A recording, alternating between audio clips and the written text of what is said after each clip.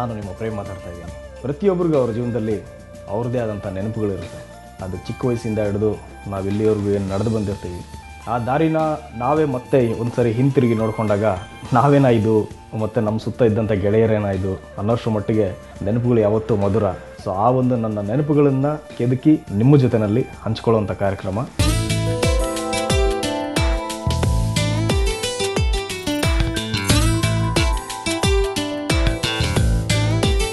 ಪ್ರೇಮ್ ಚಿಕ್ಕ ವಯಸ್ಸಲ್ಲಿರೋ ಫೋಟೋ ಅಂದರೆ ನನ್ನ ಹತ್ರ ಇರೋದು ಇದೊಂದೇ ಫೋಟೋ. ಇದು ಬಿಟ್ಟು ನನ್ನ ಹತ್ರ ಬೇರೆ ಯಾವ ಫೋಟೋದು ಇಲ್ಲ. ಅಂದರೆ ಏನಂದರೆ ಅಷ್ಟು ಸಣ್ಣ ವಯಸ್ಸಲ್ಲಿ ನಮಗೆ ಒಂದು ಫೋಟೋ ತೆಗೆಸೋದು ಅಂದ್ರೆ ಒಂದು ತುಂಬ ದೊಡ್ಡ ಸಾಧನೆ.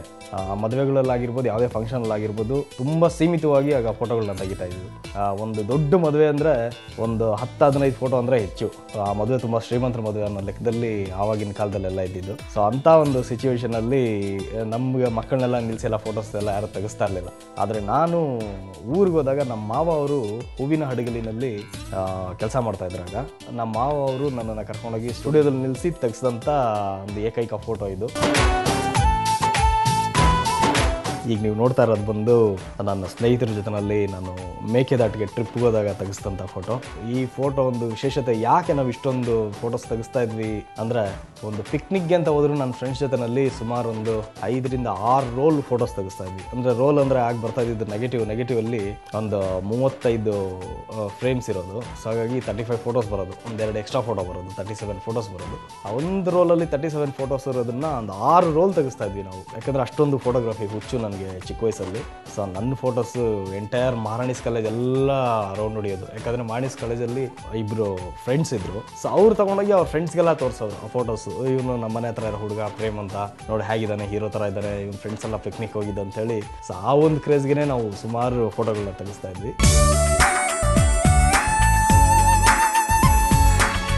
ಈಗ ನೀವು ನೋಡ್ತಾ ಇರೋದು ನಂದಿ ಹಿಲ್ಸಲ್ಲಿ ತೆಗೆಸಿದಂಥ ಫೋಟೋಗಳು. ಆಗ ನನ್ನ ಸ್ನೇಹಿತರ ಜೊತೆನೆಲ್ಲ ಹೋದಾಗ ನಾನು ನಂದಿ ಹಿಲ್ಸಲ್ಲಿ ಫೋಟೋಸ್ನ ತೆಗೆಸಿದ್ದೆ. ಇದರಲ್ಲಿ ಒಂದು ವಿಶೇಷ ಏನಂದರೆ, ಈ ಫೋಟೋ ನೀವು ನೋಡ್ತಾ ಇರ್ಬೋದು, ದೇವರಾಜ್ ಅವರ ಪಕ್ಕದಲ್ಲಿ ನಿಂತ್ಕೊಂಡಿರೋ ಈ ಹುಡುಗ ಯಾರು ಅಂತ. ಚಿತ್ರಲೇಖ ಶೂಟಿಂಗ್ಗೆ ಶ್ರುತಿ ಮೇಡಮ್ಮು ಮತ್ತು ದೇವರಾಜ್ ಸರ್ ಇಬ್ಬರು ಸಹ ಅಲ್ಲಿ ಶೂಟಿಂಗ್ ಬಂದಿದ್ದರು. ವಿ ಸೋಮಶೇಖರ್ ಅವರು ಡೈರೆಕ್ಟರ್. ಆಗ ಅವರು ಶೂಟಿಂಗ್ ಬಂದಿದ್ದರು, ನಾವು ಪಿಕ್ನಿಕ್ ಹೋಗಿದ್ವಿ ಅದೇ ಸೇಮ್ ಟೈಮ್. ಆಗ ನಾನು ದೇವರಾಜ್ ಸರ್ ಜೊತೆಯಲ್ಲಿ ಮತ್ತು ಶ್ರುತಿ ಮೇಡಮ್ ಜೊತೆಯಲ್ಲಿ ರಿಕ್ವೆಸ್ಟ್ ಮಾಡಿಕೊಂಡು, ಮೇಡಮ್ ಪ್ಲೀಸ್ ಒಂದೇ ಒಂದು ಫೋಟೋ ತೆಗೆಸ್ಕೊಳ್ಬೋದಾ ನಿಮ್ಮ ಜೊತೆಯಲ್ಲಿ ಅಂತ ಕೇಳಿ ಅವ್ರ ಜೊತೆಯಲ್ಲಿ ತೆಗೆಸ್ಕೊಂಡಂಥ ಫೋಟೋ. ಬಟ್ ಹೀರೋ ಆಗ್ತೀನೋ ಇಲ್ಲೋ ಅಂತ ನಾನು ಕನಸಲ್ಲೂ ಅಂದ್ಕೊಂಡಿರಲಿಲ್ಲ. ಅದೆಲ್ಲ ಒಂದು 6th ಸೆನ್ಸು ಅಥವಾ ಏನೋ ಗೊತ್ತಿಲ್ಲ. ಅದು ನಾನು ಆಗ್ಲೇ ಹೀರೋ ಥರ ಸಿಕ್ಕಾಪಟ್ಟೆ ಪೋಸ್ಗಳು ಕೊಡ್ತಾ ಇದ್ದೆ. ಅಂದರೆ ಮೊದಲಿಂದ ನನಗೆ ಸಿಗರೇಟ್ ಹೊಡಿಯೋ ಅಭ್ಯಾಸ ಎಲ್ಲ ಇಲ್ಲ. ಸಿಗರೇಟ್ ಅಂದರೆ ನನಗೆ ಆಗೋದಿಲ್ಲ. ಆದರೆ ಆ ಪೋಸ್ ಕೊಡಬೇಕು, ಸ್ಟೈಲ್ ಕೊಡಬೇಕು ಅಂತೇಳಿ ಕೈಯಲ್ಲಿ ಸಿಗರೇಟ್ ಇಟ್ಕೊಳ್ಳೋದು, ಮತ್ತು ಗನ್ ಇಟ್ಕೊಳ್ಳೋದು, ಮತ್ತು ನನ್ನ ಫ್ರೆಂಡ್ ಶರ್ಟ್ಗಳು ಚೆನ್ನಾಗಿತ್ತು ಅಂದರೆ ಅದನ್ನು ತೆಗೆದು ಹಾಕ್ಕೊಳ್ಳೋದು. ಸೊ ಆ ರೀತಿಯಾಗಿ ನನ್ನ ಫ್ರೆಂಡ್ಸ್ ಜೊತೆಲಿದ್ರೂ ಸಹ ಒಂದು ಹೀರೋ ಥರನೇ ಎಲ್ಲ ಕಡೆನೂ ಪೋಸ್ ಕೊಡ್ತಾ ಇದ್ದೆ. ಆಮೇಲೆ ನಂದಿದುರ್ಗ ದೇವಸ್ಥಾನದಲ್ಲಿ, ನಂದಿ ಹಿಲ್ಸ್ ಕೆಳಗಡೆ ಒಂದು ನಂದಿದುರ್ಗ ದೇವಸ್ಥಾನದಲ್ಲಿ ಈ ಒಂದು ಪೋಸ್ ಕೊಟ್ಟಿದ್ದೀನಿ. ಒಂದು ಪ್ಯಾಥೋ ಮೂಡ್ ಅಂತ ಹೇಳಿ ಜಾಕೆಟ್ ಹಾಕ್ಕೊಂಡು ಕೂತಿರೋದು, ಇವೆಲ್ಲನೂ ಸಹ ಸೇಮ್ ಹೀರೋ ಥರನೇ ಪೋಸ್ಗಳು ಕೊಟ್ಟಿದ್ದೀನಿ.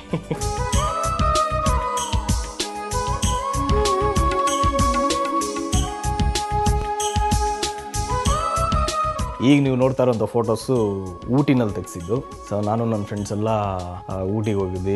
ಊಟಿಗೆ ಹೋಗೋದಕ್ಕೆ ಮುಂಚೆ ಒಂದು ತಮಾಷೆ ಏನು ಅಂದರೆ, ಇಲ್ಲಿಂದ ಊಟಿಗೆ ಹೋಗ್ಬೇಕಂದ್ರೆ ಎಷ್ಟು ಬಸ್ ಚಾರ್ಜ್ ಎಷ್ಟು, ಅಲ್ಲಿಂದ ಮತ್ತೆ ರಿಟರ್ನ್ ಬೆಂಗಳೂರಿಗೆ ಬರ್ಬೇಕಂದ್ರೆ ಬಸ್ ಚಾರ್ಜ್ ಎಷ್ಟು, ಅಲ್ಲಿ ಯಾವ ಹೋಟ್ಲಲ್ಲಿ ಸ್ಟೇ ಆಗ್ತೀವಿ, ಆ ಲಾಡ್ಜ್ ಎಷ್ಟು ಚಾರ್ಜ್ ಮಾಡ್ತಾರೆ, ಮತ್ತು 3 ಹೊತ್ತು ನಮ್ಮ ಊಟಕ್ಕೆ ಎಷ್ಟಾಗುತ್ತೆ. ಸೊ ಇವೆಲ್ಲನೂ ನಾವು ಇಲ್ಲೇ ಕುತ್ಕೊಂಡು ಪ್ಲ್ಯಾನ್ ಮಾಡ್ಕೊಳ್ತಾ ಇದ್ವಿ, ಎಷ್ಟೆಷ್ಟಾಗುತ್ತೆ ಅಂತ.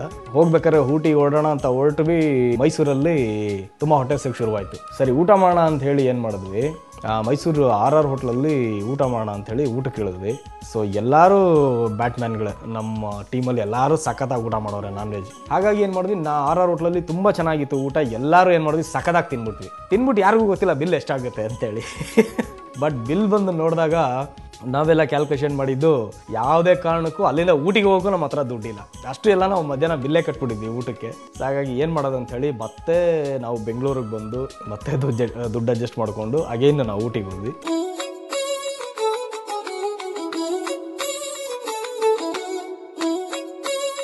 ನಾನು ನಾಗಾರ್ಜುನ ಅವ್ರಿಗೆ ತುಂಬ ದೊಡ್ಡ ಫ್ಯಾನು ನಾನು. ಸೊ ಆಲ್ಮೋಸ್ಟ್ ಅವರ ಹೇರ್ ಸ್ಟೈಲು ಮತ್ತು ಅವ್ರು ಆಗ್ತದಂಥ ಬಟ್ಟೆಗಳು ಎಲ್ಲನೂ ಸಹ ಅವ್ರನ್ನ ನೋಡಿ ನಾನು ಸುಮಾರು ಇಮಿಟೇಟ್ ಮಾಡ್ತಾ ಇದ್ದೆ. ಆ ಟೈಮಲ್ಲಿ ಗೀತಾಂಜಲಿ ಸಿನಿಮಾ ರಿಲೀಸ್ ಆಗಿತ್ತು. ಸೊ ಅದಕ್ಕೇನು ಮಾಡಿದ್ವಿ ನಾವು, ಎಲ್ಲ ಡ್ರೆಸ್ ಕೋಡ್ ಏನಿದೆ ಅವ್ರ ಥರ ಒಂದಷ್ಟೆಲ್ಲ ಸೆಲೆಕ್ಟ್ ಮಾಡ್ಕೊಂಡೋಗಿ ಆ ಗೀತಾಂಜಲಿನಲ್ಲಿ ಯಾವ್ಯಾವ ರೀತಿ ಶಾರ್ಟ್ಸ್ ತೆಗೆದಿದ್ದಾರೆ ಅದೇ ರೀತಿಯೇ ನಾವು ಊಟಿಗೆ ಬೇರೆ ಹೋಗಿದ್ದಿದ್ದು. ಸೊ ಅಲ್ಲಿ ಚರ್ಚ್ ಮುಂದೆ ಮತ್ತು ಒಂದು ದೊಡ್ಡ ನೀಲಗಿರಿ ಮರದ ಮುಂದೆ ಏನು ನೀವು ನೋಡ್ತಾ ಇದ್ದೀರಾ, ಇಲ್ಲಿ ನಿಂತ್ಕೊಂಡು ಆ ಕೈಲ್ ಸ್ಟೈಲಾಗಿ ಸಿಗರೇಟ್ ಇಟ್ಕೊಂಡು ಒಂದು ಬ್ಲ್ಯಾಕ್ ಕಲರ್ ಶಾಲ್ ಹಾಕ್ಕೊಂಡು ಇದೇ ರೀತಿಯನ್ನು ಪೋಸ್ ಕೊಟ್ಟಂಥದ್ದು ನೀವೆಲ್ಲ ನೋಡ್ತಾ ಇರೋದು. ಆಮೇಲೆ ಅಲ್ಲಿ ಬೊಟಾನಿಕಲ್ ಗಾರ್ಡನಲ್ಲಿ ಒಂದು ಆರೆಂಜ್ ಕಲರ್ ಈ ಟಿ ಶರ್ಟ್ ಹಾಕ್ಕೊಂಡು ಏನು ಸ್ಪೆಕ್ಸ್ ಹಾಕ್ಕೊಂಡಿದ್ದೀನಿ, ಇದರಲ್ಲಿ ಯಾವ ಥರ ಕಾಣ್ತಾನೆ ಪ್ರೇಮ್ ಅಂತ. ಅಂದರೆ ಆಗಲೇ ನನಗೆ ಎಲ್ಲ ಥರ ಗೆಟಪ್ಪಲ್ಲೂ ಸಹ ಯಾವ ರೀತಿ ಕಾಣ್ತೀನಿ ಅಂತ ನನ್ನನ್ನು ನೋಡ್ಕೊಳ್ಳೋಂಥ ಒಂದು ಆಸೆ, ಆ ಒಂದು ಜೀವನ ಪ್ರೀತಿ ಅಂತ ಹೇಳಿದ್ರೆ ತಪ್ಪಾಗಲ್ಲ. ಅಂದರೆ ನನ್ನನ್ನು ನಾನು ಪ್ರೀತಿಸ್ಕೊಳ್ತಾ ಇದ್ದೆ ಸ್ಟೈಲ್. ಅದಕ್ಕೋಸ್ಕರನೇ ಏನು ಮಾಡಿದೆ, ಆ ಒಂದು ಆರೆಂಜ್ ಕಲರ್ ಟಿ ಶರ್ಟ್ ಹಾಕ್ಕೊಂಡು ಒಂದು 0 ಪವರ್ ಒಂದು ಗ್ಲಾಸ್ ಹಾಕ್ಕೊಂಡು ತುಂಬ ಸೌಮ್ಯವಾಗಿ ಯಾವ ರೀತಿ ಕಾಣಿಸ್ತೀನಿ ಅಂಥೇಳಿ ಈಗ ನೀವು ಈ ನೋಡ್ತಾ ಇರೋಂಥ ಫೋಟೋ.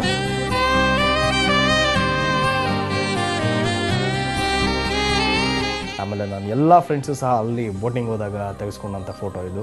ಬ್ಯಾಕ್ ಡ್ರಾಪಲ್ಲಿ ಕುದುರೆಗಳಿರೋ ಥರ ನೋಡಿಕೊಂಡು ಇವೆಲ್ಲನೂ ಎಷ್ಟು ಚೆನ್ನಾಗಿ ಪ್ಲ್ಯಾನ್ ಮಾಡ್ತಾ ಇದ್ವಿ ಅಂದರೆ ಒಂದು ಫೋಟೋಗ್ರಫಿ ಡೈರೆಕ್ಟರ್ ಅವಾಗೇ ಆಗ್ಬೋದಾಗಿತ್ತೇನೋ. ಒಂದು ಸುಮ್ಮನೆ ತಮಾಷೆಗೆ ಹೇಳಿದೆ. ಬಟ್ ಈ ಫೋಟೋಗಳೆಲ್ಲ ನೋಡ್ತಾ ಇದ್ರೆ ಈಗ ನನಗನ್ಸುತ್ತೆ ಹೌದಲ್ವಾ ಎಷ್ಟೊಂದು ಡಿಫ್ರೆಂಟಾಗಿ ನಾವು ಪ್ಲ್ಯಾನ್ ಮಾಡ್ತಾ ಇದ್ವಿ ಅಂತ. ಸೊ ಇದೆಲ್ಲ ನೀವು ನೋಡ್ತಾ ಇರೋದು ಊಟಿಯಲ್ಲಿ ತೆಗೆಸಿದಂಥ ಫೋಟೋಸ್.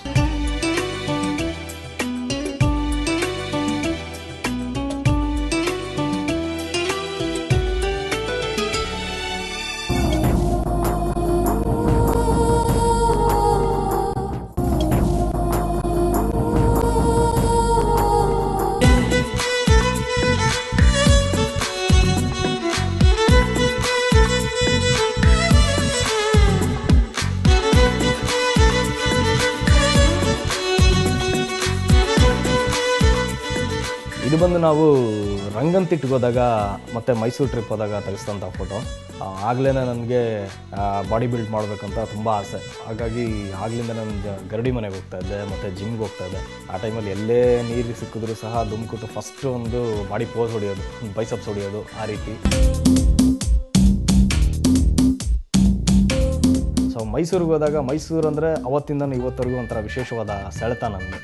ಅದೇನಂತ ನನಗೂ ಗೊತ್ತಿಲ್ಲ. ಯಾಕಂದರೆ ಚಿಕ್ಕ ವಯಸ್ಸಲ್ಲಿ ನಾನು SSLC ಓದ್ತಾ ಇರಬೇಕಾದ್ರೆ ನಾನು ಯಾವತ್ತೂ ಸ್ಕೂಲ್ ಟ್ರಿಪ್ ಓದೋನಲ್ಲ. ಆದರೆ SSLC ಓದ್ತಾ ಇರ್ಬೇಕಾದ್ರೆ ನನ್ನ ಫ್ರೆಂಡ್ಸ್ ಎಲ್ಲ ಹೇಳಿದ್ದು ಇದೇ ಲಾಸ್ಟು, ಮತ್ತೆ ನಾವು ಇನ್ಯಾರು ಸಿಗ್ತೀವೋ ಇಲ್ಲ ಗೊತ್ತಿಲ್ಲ, 10th ಸ್ಟ್ಯಾಂಡರ್ಡ್ ಮುಗೀತು ಅಂದರೆ ಗೊತ್ತಿಲ್ಲ ನಾವೆಲ್ಲ ಹೋಗ್ತೀವೋ ನೀವೆಲ್ಲ ಹೋಗ್ತೀವೋ, ಏನಾದರೂ ಮನೆ ಮೈಸೂರಿಗೆ ಹೋಗಲೇಬೇಕು ಅಂತ ಎಲ್ಲರೂ ಪ್ಲ್ಯಾನ್ ಮಾಡಿದ್ವಿ. ಸೊ ಆಗ 60 ರೂಪಾಯಿ ಒಂದು ಎಕ್ಸ್ಕರ್ಷನ್ ಚಾರ್ಜ್ ಅಂತೇಳಿ ನಮ್ಮ ಸ್ಕೂಲಲ್ಲಿ ಇದು ಮಾಡಿದ್ರು. 60 ರೂಪಾಯಿಗೋಸ್ಕರ ನಾನು ಮನೇಲಿ ಬಂದು ನನ್ನ ತಂದೆ ಹತ್ರ ನಾನು ಗಲಾಟೆ ಮಾಡಿ ಒಂದು ದಿವಸ ಪೂರ್ತಿ ಉಪವಾಸ ಇದ್ದು ಅವ್ರ ಹತ್ರ 60 ರೂಪಾಯಿ ತೊಗೊಂಡು ನಾವು ಒಂದು 20 ರೂಪಾಯಿ ಕೂಡಿಟ್ಕೊಂಡು, ಸೊ ಟೋಟಲ್ 80 ರೂಪಾಯಿನಲ್ಲಿ ನಾನು ಆವತ್ತು ಮೈಸೂರು ಟ್ರಿಪ್ ಮುಗಿಸ್ಕೊಂಡು ಬೆಂಗಳೂರಿಗೆ ಬಂದಿದ್ದೆ. ಇವತ್ತು ಆ ದೇವ್ರದೇ, ನಿಮ್ಮೆಲ್ಲರ ಆಶೀರ್ವಾದ, ಕರ್ನಾಟಕ ಜನದ ಪ್ರೀತಿ, ನನ್ನ ಸುಮಾರು ಚಿತ್ರಗಳು ಮೈಸೂರಲ್ಲೇ ಚಿತ್ರೀಕರಣ ಆಗುತ್ತೆ. ವಾರಕ್ಕೆ 2 ದಿನ ನಾನು ಮೈಸೂರಲ್ಲೇ ಇರ್ತೀನಿ. ಹಾಗಾಗಿ ಅದು ಯಾವತ್ತೂ ನಾನು ಮರೆಯೋಕ್ಕಾಗದೇ ಇರೋವಂಥ ನೆನಪು.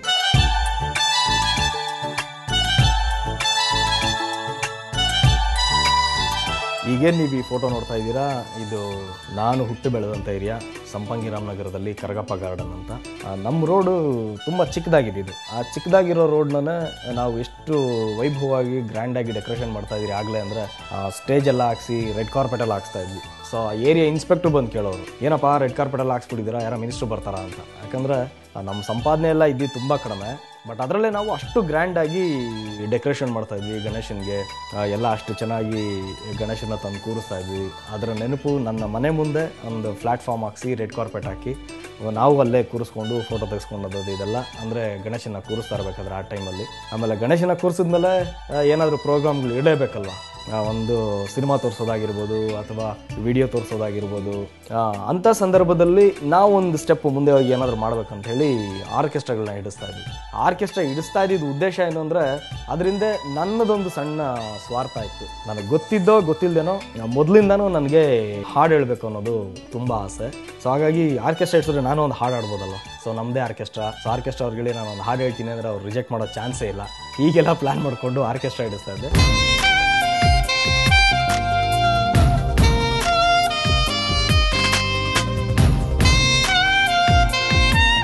ಈ ಕಾರ್ ಮುಂದೆ ನಿಂತ್ಕೊಂಡಿರೋದು ಪ್ರೇಮ್ ಆಗಲೇ ತುಂಬ ಶ್ರೀಮಂತ, ಮಾರುತಿ 800 ಕಾರೆಲ್ಲ ಆಗಲೇ ಇಟ್ಟಿದ್ದ ಅಂತ ತಿಳ್ಕೊಳ್ಬೇಡಿ. ಅದು ಬೇರೆ ಯಾರ್ದೋ ಕಾರು, ನಾನು ಸುಮ್ಮನೆ ನಿಂತ್ಕೊಂಡು ಪೋಸ್ ಕೊಟ್ಟಿದ್ದೀನಿ ಅಷ್ಟೇ ಅದ್ರ ಮುಂದೆ. ಈ ಫೋಟೋ ತೆಗೆಸಿದ್ದು ತಮಿಳ್ನಾಡಲ್ಲಿ. ಅಂದರೆ ಆಗ ನಾವು ತಮಿಳ್ನಾಡು ಫುಲ್ಲು ಟ್ರಿಪ್ ಹೋಗಿದ್ವಿ ನಮ್ಮ ಸ್ನೇಹಿತರೆಲ್ಲ. ಆಗ ತೆಗೆಸೋಂಥ ಫೋಟೋಸು. ನೆಕ್ಸ್ಟ್ ಕನ್ಯಾಕುಮಾರಿಗೆ ಹೋದಾಗ ಅಲ್ಲಿ ಫೋಟೋಗ್ರಫಿ ಕೆಲವೊಂದು ಕಡೆ ತುಂಬ ರೆಸ್ಟ್ರಿಕ್ಟ್ ಮಾಡಿದ್ದಾರೆ, ತೆಗೆಸಬಾರ್ದು ಅಂತ ಹೇಳಿ. ಬಟ್ ನಮಗೆ ಎಷ್ಟು ಹುಚ್ಚಿತ್ತು ಅಂದರೆ ಅವರೆಲ್ಲರೂ ಹೇಳ್ತಾಯಿದ್ರು ಪ್ರೊಹಿಬಿಟೆಡ್ ಏರಿಯಾ, ಹೋಗ್ಬಾರ್ದು ಅಂತೇಳಿ. ಬಟ್ ಎಲ್ಲರೂ ಕಣ್ತಪ್ಪಿಸಿ ನಾನು ಅಲ್ಲಿಂದ ಫೆನ್ಸ್ ಜಂಪ್ ಮಾಡ್ಕೊಂಡೋಗಿ ಆ ಹೆಲಿಪ್ಯಾಡ್ ಮೇಲೆ ಮಲ್ಕೊಂಡು ತೆಗೆಸೋಂಥ ಫೋಟೋ ಸ್ಟೈಲಾಗಿ ಪೋಸ್ ಕೊಟ್ಟರು. ಆಮೇಲೆ ಇದು ಬಂದು ಕೊಚ್ಚಿನ್ ಹಾರ್ಬರಲ್ಲಿ ತೆಗೆಸಿದಂಥ ಫೋಟೋ. ಅಲ್ಲಿ ಬೋಟಲ್ಲಿ ಒಂದು ಅಷ್ಟು ದೂರ ಕರ್ಕೊಂಡು ಹೋಗ್ತಾರೆ, ಅದು ಹೋಗ್ತಾ ಇರ್ಬೇಕಾದ್ರೆ ಅಲ್ಲೆಲ್ಲ ತೆಗೆಸಿದಂಥ ಫೋಟೋ ಇದು.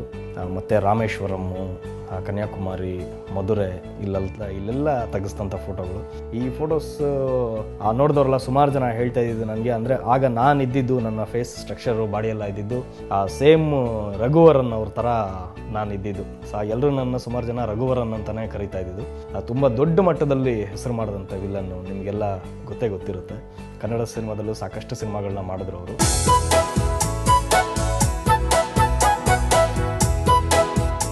ಈಗ ನೋಡ್ತಾ ಇರೋಂಥದ್ದು ಜೋಗದಲ್ಲಿ ತೆಗೆಸಿದಂಥ ಫೋಟೋ.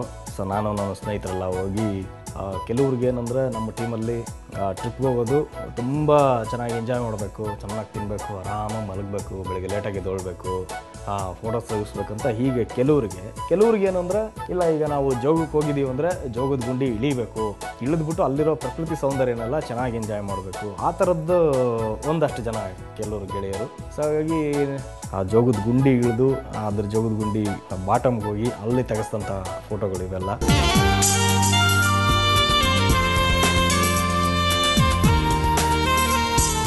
ಅಲ್ಲಿಂದ ಸ್ಟ್ರೈಟ್ ನಾವು ಗೋವಾಗೆ ಹೋದ್ವಿ.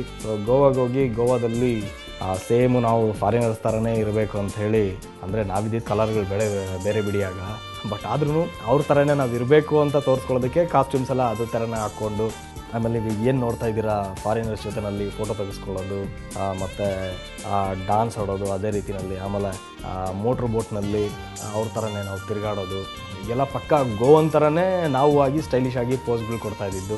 ಆಮೇಲೆ ಆ ಬೀಚಲ್ಲಿ ಆಟ ಆಡೋದಂಥ ಫೋಟೋಸು, ಮತ್ತು ಚರ್ಚ್ ಮುಂದೆ ತೆಗೆಸಿದಂಥ ಫೋಟೋಸು, ನಾವು ಕ್ಲೋಸ್ ಫ್ರೆಂಡ್ಸ್ ಎಲ್ಲ. ಆಲ್ಮೋಸ್ಟ್ ಇದರಲ್ಲಿ ಏನು ನೀವು ನೋಡ್ತಾ ಇದ್ದೀರಾ ತುಂಬ ಪೀಕಲ್ಲಿ ಎಂಜಾಯ್ ಮಾಡೋದಂಥ ದಿನಗಳು ಆ ಟೈಮಲ್ಲಿ.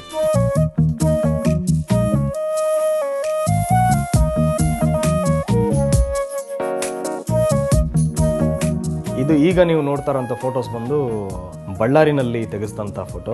ಅಲ್ಲಿ ಎರ್ರಿತಾತ ಸ್ವಾಮಿ ಅಂತ ಸಾಧು ಒಬ್ಬರಿದ್ದರು, ಸಿದ್ಧ ಪುರುಷರವರು, ಎರ್ರಿತಾತ ಸ್ವಾಮಿ ಅಂತ. ಸೊ ಅವ್ರನ್ನ ನಾವು ತುಂಬ ನಡ್ಕೊಳ್ತಾ ಇದ್ವಿ, ಯಾಕಂದರೆ ನಮ್ಮ ಮಾವ ಅವರದು ಬಳ್ಳಾರಿನಲ್ಲಿ. ಹಾಗಾಗಿ ಬಳ್ಳಾರಿಗೆ ನಾವು ಹೋದಾಗೆಲ್ಲ ಅಲ್ಲಿ ಎರ್ರಿತಾತ ಸ್ವಾಮಿ ದರ್ಶನ ಮಾಡಿಕೊಂಡು ಅವ್ರ ಆಶೀರ್ವಾದ ಪಡ್ಕೊಂಡು ಬರ್ತಾ ಇದ್ವಿ. ಸೊ ಇದು ಎರ್ರಿತಾತ ಸ್ವಾಮಿ ದೇವಸ್ಥಾನದ ಮುಂದೆ ನಾನು ಮತ್ತು ನನ್ನ ತಾಯಿ ನಿಂತ್ಕೊಂಡು ತೆಗೆಸ್ಕೊಂಡಂಥ ಫೋಟೋ. ಇದಾದಮೇಲೆ ನೀವೇನು ಈ ಸ್ವಾಮೀಜಿ ಸನ್ಯಾಸಿ ಗೆಟಪಲ್ಲಿ ನೀವು ನೋಡ್ತಾ ಇದ್ದೀರಾ, ಇದು ಒಂದು ಮಂತ್ರಾಲಯದಲ್ಲಿ ತೆಗೆಸಿದಂಥ ಫೋಟೋ. ನನ್ನ ಮಾವನ ಮಗ ಒಬ್ಬ ಇದನ್ನು ಕ್ಲಿಕ್ ಮಾಡಿದ್ದು. ಅಂದರೆ ಆಗಲೇ ಒಂದು ಕಾವಿ ಶಾಲ್ನ ಹಾಕ್ಕೊಂಡು ನೋಡೋಣ ಹೇಗಿರುತ್ತೆ ಗೆಟಪ್, ನಾನು ಸ್ವಾಮೀಜಿ ಗೆಟಪ್ಪಲ್ಲಿ ಅಂತೇಳಿ ತೆಗೆಸಿದಂಥ ಫೋಟೋ, ಈ ಶಾಲ್ ಹಾಕ್ಕೊಂಡು.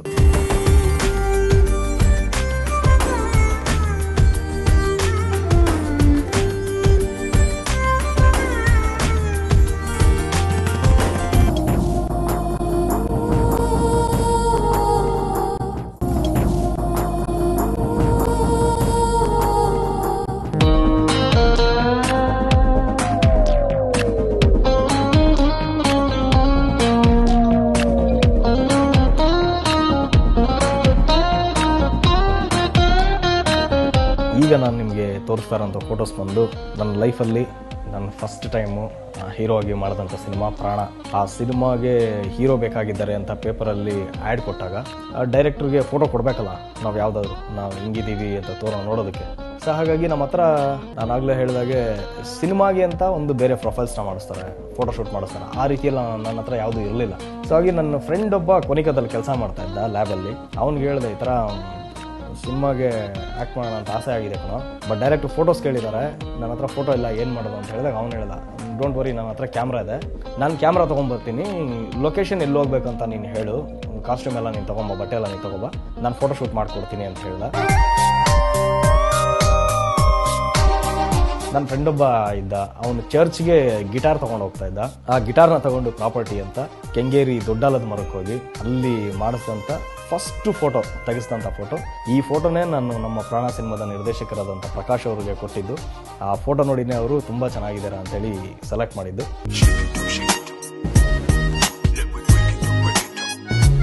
ಈ ಆಲ್ಬಮ್ ಏನು ನೋಡ್ತಾ ಇದ್ದೀರಾ ನೀವು, ನಾನು ತುಂಬ ಲಕ್ಕಿ ಆಲ್ಬಮ್ ಇದು ಅಂತ ನಾನು ಹೇಳಕ್ಕೆ ಇಷ್ಟಪಡ್ತೀನಿ. ಯಾಕಂದರೆ ನನ್ನ ತಂದೆ ತಾಯಿ ಮತ್ತು ನನ್ನ ಮಗಳ ಫೋಟೋ ಮತ್ತು ನಾನು ನನ್ನ ವೈಫ್ ಇರುವಂಥ ನನ್ನ ಫ್ಯಾಮಿಲಿ ಫೋಟೋ ಈ ಆಲ್ಬಮ್ ಫಸ್ಟ್ ಫ್ರಂಟ್ ಪೇಜಲ್ಲೇ ಹಾಕಿದ್ದೀನಿ. ನನ್ನ ಗುರುಗಳಾದಂಥ ರತ್ನಜ ಅವರು ಬಂದು ನಿಮ್ಮದೊಂದು ಆಲ್ಬಮ್ ಇದ್ದರೆ ಕಳಿಸ್ಕೊಡಿ ಅಂತ ಹೇಳಿದಾಗ ಇದೇ ಆಲ್ಬಮ್ನೇ ನಾನು ಕಳಿಸ್ಕೊಟ್ಟಿದ್ದು. ಸೊ ಇದನ್ನು ನೋಡಿ ಅವರು ತುಂಬ ಇಂಪ್ರೆಸ್ ಆಗಿ ಅವ್ರ ಸಿನಿಮಾಗೆ ನನ್ನನ್ನು ಹೀರೋನಾಗಿ ಮಾಡಿದಂಥ ಒಂದು ಆಲ್ಬಮ್ ಇದು ಅಂತ ಹೇಳಿದ್ರೆ ಖಂಡಿತವಾಗ್ಲೂ ತಪ್ಪಾಗಲ್ಲ. ಈ ಫೋಟೋ ಏನು ನೀವು ನೋಡ್ತಾ ಇದ್ದೀರಾ, ಇದು ನನ್ನ ಫ್ರೆಂಡು ಡಿಸೈನ್ ಮಾಡಿದ್ದು. ಅಂದರೆ ನಾನು ನೆನಪಿರಲಿ ಸಿನಿಮಾಗೆ ಆಯ್ಕೆ ಆದೆ ಅಂದಿದ್ದ ಕೂಡಲೇ ಫೋಟೋಸ್ನ ಇಟ್ಕೊಂಡು ನನ್ನ ಫ್ರೆಂಡ್ ಒಂಥರ ಡಿಸೈನ್ ಮಾಡ್ದ ಡಿಫ್ರೆಂಟಾಗಿ, ಪ್ರೇಮ್ ಯಾವುದೇ ರೀತಿ ಇರ್ತಾನೆ ಅಂತ ಹೇಳಿ. ಈ ಫೋಟೋಸ್ ಏನು ನೀವು ನೋಡ್ತಾ ಇದ್ದೀರಾ, ನನ್ನ ಸೂಪರ್ ಡೂಪರ್ ಹಿಟ್ ಚಿತ್ರ ಜೊತೆಯಲ್ಲಿ ಸಿನಿಮಾದಲ್ಲಿನ ಫೋಟೋಸ್ ಇದೆಲ್ಲ. ಸೊ ಯಾವತ್ತೂ ಮರೆಯೋಕ್ಕಾಗದೇ ಇರುವಂಥ ಒಂದು super duper hit cinema. So ಜನಗಳೆಲ್ಲ ಪ್ರೀತಿಯಿಂದ ಇವತ್ತಿಗೂ ಈ ಸಿನಿಮಾ ಬಗ್ಗೆ ಮಾತಾಡುವಂಥದ್ದು. ಇದಾದ ನಂತರ ಬಂದಂಥ ಸಿನಿಮಾ ಅಗೈನ್ ಮತ್ತೊಂದು ಸೂಪರ್ ಡೂಪರ್ ಹಿಟ್ ಸಿನಿಮಾ ಪಲ್ಲಕ್ಕಿ. ಸೊ ಇದರಲ್ಲೇ ಬೇರೆ ರೀತಿಯಾದಂಥ ಒಂದು ಸ್ಟ್ರೀಟ್ ಬಾಯ್ ಥರ ಒಂದು ರೋಡಲ್ಲಿ ತುಂಬ ರಫ್ ಕ್ಯಾರೆಕ್ಟರ್ ಇರುವಂಥ ಹುಡುಗನ ಲುಕ್ಸಲ್ಲಿ ಈಗ ನೀವು ಪ್ರೇಮ್ನ ನೋಡ್ತಾ ಇದ್ದೀರಾ. ಇದೆಲ್ಲನೂ ಪಲ್ಲಕ್ಕಿ ಸಿನಿಮಾದು. ಇದೆಲ್ಲ ಆದಮೇಲೆ ವರ್ಸಟೈಲ್ ಆಗಿ ಏನಾದರೂ ಮಾಡಬೇಕು, ಒಂದೇ ಗೆಟಪ್ಪಲ್ಲಿ ಪ್ರೇಮ್ ಇರಬಾರ್ದು, ಏನಾದರೂ ವಿಭಿನ್ನವಾಗಿ ಪ್ರಯತ್ನ ಮಾಡಬೇಕು ಅಂತ ಹೇಳಿ ಆಗಲೇ ನಾನು ಏನಾದರೂ ಎಕ್ಸ್ಪೆರಿಮೆಂಟಲ್ಲಿ ಮಾಡಬೇಕು ಅಂತ ಹೇಳಿ ಮಾಡಿದ ಸಿನಿಮಾ ಸವಿಸವೆ ನೆನಪು. ಆಗಲೇ ನನ್ನ ಮೀಸೆ ದಾಡಿ ಎಲ್ಲ ತೆಗೆದು ತುಂಬ ಚಿಕ್ಕ ಹುಡುಗನ ಥರ ಮಾಡಿ ಮತ್ತೆ ಇನ್ನೊಂದು ಡಾಕ್ಟರ್ ಗೆಟಪ್ ಮಾಡಿ, ಸೊ ಈ ರೀತಿಯಾಗಿ ಒಂದು 3 ಶೇಡ್ಸ್ ಇರುವಂಥ ಪಾತ್ರದಲ್ಲಿ ಆಗಲೇ ನಾನು ಕಾಣಿಸ್ಕೊಂಡಂಥ ಸಿನಿಮಾ ಸವಿಸವೆ ನೆನಪು. ಆ ಸಿನಿಮಾದ ಸ್ಟಿಲ್ಸು, ಆ ಸಿನಿಮಾದ ಆಲ್ಬಮ್ ಇದು. ಈಗ ನೀವೇನು ನೋಡ್ತಾ ಇದ್ದೀರಾ, ಈ ಸಿನಿಮಾ ಬಂದು ಮತ್ತೆ ಬನ್ನಿ ಪ್ರೀತಿಸೋಣ ಸಿನಿಮಾಗೋಸ್ಕರ ಒಂದು ಫೋಟೋ ಶೂಟ್ ಮಾಡಿದ್ದು. ಅಂದರೆ ಇದೇನು ಉಬ್ಬಲ್ಲೆಲ್ಲ ಇಟ್ಕೊಂಡು ನಾನು ತೋರಿಸ್ಕೊಂಡಿದ್ದೀನಿ, ಸಿನಿಮಾದಲ್ಲೆಲ್ಲೂ ಇಲ್ಲ. ಬಟ್ ಒಂದು ಪಬ್ಲಿಸಿಟಿಗೋಸ್ಕರ ಏನಾದರೂ ಕ್ಯೂರಿಯಸ್ ಆಗಿ ಏನಾದರೂ ಬಿಲ್ಡ್ ಮಾಡಬೇಕು ಅಂತೇಳಿ ಪ್ರೇಮ್ ಯಾವಾಗೂ ಯಾವ ಥರ ಗೆಟಪ್ ಹಾಕಿದ್ರು ಏನು ಮಾಡೋದು ತುಂಬ ಚೆನ್ನಾಗಿರ್ತಾನೆ, ಏನಾದರೂ ಮಾಡಿ ಸ್ವಲ್ಪ ಡಿಗ್ಲಾಮರೈಸ್ ಮಾಡಿ ತೋರಿಸ್ಬೇಕಂತೇಳಿ ನಮ್ಮ ಡೈರೆಕ್ಟರ್ ಆದಂಥ ರವೀಂದ್ರ ಅವರು ಈ ರೀತಿಯಾದಂಥ ಡಿಫ್ರೆಂಟ್ ಆದ ಒಂದು ಗೆಟಪ್ನ ಹಾಕೊಂಡು ಉಬ್ಬಲ್ಲೆಲ್ಲ ಇಡಿಸಿ ಈ ಫೋಟೋಸ್ನ ಶೂಟ್ ಮಾಡಿಸಿದ್ರು. ಡಿಫ್ರೆಂಟ್ ಏನಾದರೂ ಒಂದು ಆ್ಯಕ್ಷನ್ ಕ್ಯಾರೆಕ್ಟರ್ ಮಾಡಬೇಕಂತ ಹೇಳಿದಾಗ ನನ್ನ ಕೈಗೆ ಬಂದಿದ್ದು ಶತ್ರು ಸಿನಿಮಾದ ಸ್ಕ್ರಿಪ್ಟು. ಸೊ ಶತ್ರು ಸಿನಿಮಾ ಮಾಡಬೇಕಾದ್ರೆ ಏನು ಪ್ರೇಮ್ ಶತ್ರು ಅಂತ ಒಂದು ಆ್ಯಕ್ಷನ್ ಸಿನಿಮಾ ಮಾಡ್ತೀನಿ ಅಂತ ಹೇಳ್ತಿದ್ದಾನೆ, ಯಾವ ರೀತಿ ಕಾಣಿಸ್ಕೊಳ್ತಾನೆ ಅನ್ನೋ ಕ್ಯೂರಿಯಾಸಿಟಿ ಜನಗಳಿಗೆ, ಅಭಿಮಾನಿಗಳಿಗೆ, ಪ್ರೇಕ್ಷಕರಿಗೆ ಎಲ್ಲರಿಗೂ ಇರುತ್ತೆ. ಆಗ ನಾನು ಕೂತ್ಕೊಂಡು ಯೋಚನೆ ಮಾಡಿದ್ದು ಯಾವ ರೀತಿ ಡಿಫ್ರೆಂಟಾಗಿ ಗೆಟಪ್ ಮಾಡಬೇಕು ಅಂತ ಹೇಳಿದಾಗ 6 ಪ್ಯಾಕ್ ಮಾಡಬೇಕು ಅಂತ ನಾನು ಮತ್ತು ನಮ್ಮ ಡೈರೆಕ್ಟರ್ ಎಲ್ಲ ಕೂತ್ಕೊಂಡು ಡಿಸ್ಕಸ್ ಮಾಡಿದಾಗ ಆಯಿತು ಅಂಥೇಳಿ 1 ವರ್ಷ ಯಾವ ಸಿನಿಮಾನೂ ಒಪ್ಕೊಳ್ಳದೆ ಬರೀ ಶತ್ರು ಸಿನಿಮಾಗೋಸ್ಕರ ಆ ಕ್ಯಾರೆಕ್ಟರ್ಗೋಸ್ಕರ ನಾನು ಡೆಡಿಕೇಟ್ ಮಾಡಿಕೊಂಡು ರೆಡಿ ಆದಂಥದ್ದು. ಇದಾದ್ಮೇಲೆ ಮತ್ತೇನಾದರೂ ವರ್ಸಟೈಲಿಟಿ ಟ್ರೈ ಮಾಡ್ತಾ ಇರಬೇಕಂತ ಬಂದಾಗ ಚಾರ್ಮಿನಾರ್. ಸೊ ಈಗಷ್ಟೇ ಸೂಪರ್ ಡೂಪರ್ ಹಿಟ್ ಆದಂಥ ಸಿನಿಮಾ ನಿಮ್ಮೆಲ್ಲರ ಆಶೀರ್ವಾದದಿಂದ ಈ ಸಿನಿಮಾದಲ್ಲೂ ಸಹ ಒಂದು 3 ವೆರೈಟಿ ಗೆಟಪ್ಪನ್ನು ಟ್ರೈ ಮಾಡಿದೆ. ಚಂದ್ರ ಸಿನಿಮಾದಲ್ಲಿ ಒಂದು ರಾಜ್ಕುಮಾರ್ ಒಂಥರ ಗೆಟಪ್ಪು, ಅಂದರೆ ಒಬ್ಬ ಮ್ಯೂಸಿಷಿಯನ್ ಮಗನಾಗಿ, ಸಂಗೀತಗಾರನ ಮಗನಾಗಿ ಪ್ರೇಮ್ ಕಾಣಿಸ್ಕೊಳ್ಬೇಕು. ಆದರೆ ಅದರಲ್ಲಿರುವಂಥ ರಾಜ್ಕುಮಾರಿಗೆ ಒಂದು ಕನಸು ತುಂಬ ಮ್ಯಾನ್ಲಿ ಆಗಿರೋ ಹುಡುಗನ್ನ, ಎಲ್ಲರಿಗೂ ಹುಡುಗಿರು ನೋಡಿದ ಕೂಡಲೇ ಇಷ್ಟ ಆಗುವಂಥ ಒಂದು ಹುಡುಗನ್ನ ಮದುವೆ ಆಗಬೇಕು ಅನ್ನೋ ಒಂದು ಆಸೆ. ಅದಕ್ಕೋಸ್ಕರ ಯಾವ ರೀತಿ ಪ್ರಿಪರೇಷನ್ ಅಂದಾಗ ನಾನು ಮತ್ತು ರೂಪಾಯರ್ ಅವರೆಲ್ಲ ಕೂತ್ಕೊಂಡು ಡಿಸ್ಕಷನ್ ಮಾಡಿದಾಗ ಅಗೈನ್ ಚಂದ್ರ ಸಿನಿಮಾಗೆ ಕ್ಯಾರೆಕ್ಟರ್ಗೆ 6 ಪ್ಯಾಕ್ ಬೇಕು ಅಂತ ಅನ್ನಿಸಿದಾಗ ಮತ್ತೆ 6 ಪ್ಯಾಕ್ ಮಾಡಿದೆ ಸೆಕೆಂಡ್ ಟೈಮ್. ಸೊ ಇವತ್ತಿನ ಯಂಗ್ ಜನ್ರೇಷನ್ ಹುಡುಗರು ಯಾವ ರೀತಿ ಇರ್ತಾರೆ ಸ್ಟೈಲಿಶ್ ಆಗಿ ಅಂಥೇಳಿ ನಮ್ಮ ಚಂದ್ರು ನಾವೆಲ್ಲ ಕೂತ್ಕೊಂಡು ಡಿಸ್ಕಷನ್ ಮಾಡಿದಾಗ ನಮ್ಮ ಡೈರೆಕ್ಟರ್ ಆದಂಥ ತೇಜಸ್ ಅವರು ಎಲ್ಲ ಕೂತ್ಕೊಂಡು ಡಿಸ್ಕಷನ್ ಮಾಡಿದಾಗ ಏನಾದ್ರು ಹೊಸ ಥರ ಟ್ರೈ ಮಾಡಬೇಕು ಅಂಥೇಳಿ ಅಗೇನ್ ಒಂದು 19 ವರ್ಷ ಹುಡುಗನ ಥರ ಕಾಣಿಸ್ಬೇಕು ಅಂತ ಹೇಳಿದ್ರು. ಸೊ ತುಂಬ ಚಾಲೆಂಜಿಂಗ್ ಆದಂಥ ಕೆಲಸ, ಯಾಕಂದರೆ ಇಮ್ಮಿಡಿಯೇಟಾಗಿ ಬಾಡಿ ವೆಯ್ಟ್ ಲಾಸ್ ಮಾಡ್ಕೊಳ್ಳೋದು, ವೆಯ್ಟ್ ಪುಟ್ ಆನ್ ಮಾಡ್ಕೊಳ್ಳೋದು ಇದೆಲ್ಲನೂ ಸಹ ಮಳೆ ಸಿನಿಮಾದ ಆಲ್ಬಮ್. ಇಂಡಸ್ಟ್ರಿನಲ್ಲಿ ನಾನು ತುಂಬ ಇಷ್ಟಪಡೋದು ಬಂದು ಅಂಬರೀಷ್ ಅಣ್ಣ. ಸೊ ಹಾಗಾಗಿ ಅಂಬರೀಷ್ ಅಣ್ಣವ್ರ ಮನೆಯಲ್ಲಿ ನಾನು ಒಂದ್ಸರಿ ನನ್ನದೇ ಒಂದು ಪರ್ಸನಲ್ ವೆಬ್ಸೈಟ್ ಓಪನ್ ಮಾಡೋದಕ್ಕೋಸ್ಕರ ಅಂಬರೀಷ್ ಅಣ್ಣವ್ರ ಮನೆಗೆ ಹೋದೆ. ಅಲ್ಲಿ ಅಂಬರೀಷ್ ಅಣ್ಣವ್ರ ಕೈಯಲ್ಲಿ ವೆಬ್ಸೈಟ್ ಓಪನ್ ಮಾಡಿಸಿ ಅಂಬರೀಷ್ ಅಣ್ಣವ್ರ ಜೊತೆನಲ್ಲಿ ತೆಗೆಸ್ತಂಥ ಫೋಟೋ ಇದು. ಸೊ ಇದು ಬಂದು ಶಿವಣ್ಣನ ಜೊತೆನಲ್ಲಿ ಚೆಲುವೆ ನಿನ್ನ ನೋಡಲು ಮಾಡಬೇಕಾದ್ರೆ ಶಿವಣ್ಣನ ಜೊತೆನಲ್ಲಿ ಕಾಂಬಿನೇಷನ್ ಮಾಡಿದ್ದೆ. ಸಾಂಗ್ ಶೂಟಿಂಗಲ್ಲಿ ಶಿವಣ್ಣನ ಜೊತೆನಲ್ಲಿ ತೆಗೆಸಿದಂಥ ಫೋಟೋ. ಈ ಫೋಟೋ ಬಂದು ನೀವು ನೋಡ್ತಾ ಇರೋದು ನಾನು ಫಸ್ಟ್ ರಿಮೇಕ್ ಸಿನಿಮಾ ನಾನು ಮಾಡಿದ್ದು ಗೌತಮ್. ಇಲ್ಲಿವರೆಗೂ ಅದು ಬಿಟ್ಟರೆ ಬೇರೆ ಇನ್ಯಾವುದೋ ರಿಮೇಕ್ ಸಿನಿಮಾ ಮಾಡಿಲ್ಲ. ಆ ಸಂದರ್ಭದಲ್ಲಿ ನನ್ನ ಅಣ್ಣನ ಕ್ಯಾರೆಕ್ಟರ್ ಮಾಡಿದವರು ಕೋಕಿಲ ಮೋಹನ್ ಅವರು, ನಮ್ಮ ಕನ್ನಡದವರು, ನಮ್ಮ ಕನ್ನಡಿಗರು. ತಮಿಳುನಾಡಲ್ಲಿ ಆವತ್ತಿನ ಕಾಲಕ್ಕೆ ಹೋಗಿ ಬಹಳಷ್ಟು ದೊಡ್ಡ ದೊಡ್ಡ ಹಿಟ್ಗಳನ್ನು ಕೊಟ್ಟವರು, ಬಹಳ ದೊಡ್ಡ ಮಟ್ಟದಲ್ಲಿ ಹೆಸರು ಮಾಡಿದಂಥವ್ರು.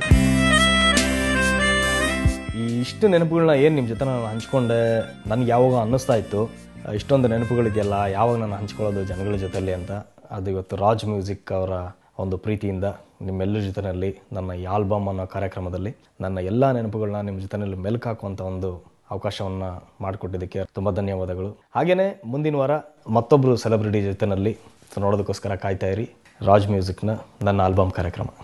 ನಮಸ್ಕಾರ.